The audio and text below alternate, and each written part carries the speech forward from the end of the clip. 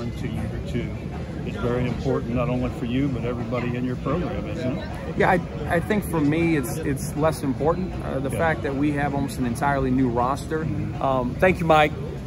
Because we have an entirely new roster, I think that, you know, we have such inexperience on the floor in the MIAA, so their comfort level, doesn't matter how comfortable I am, until they get to go out on the floor and earn that experience over time, that there's just going to be questions that are unanswered.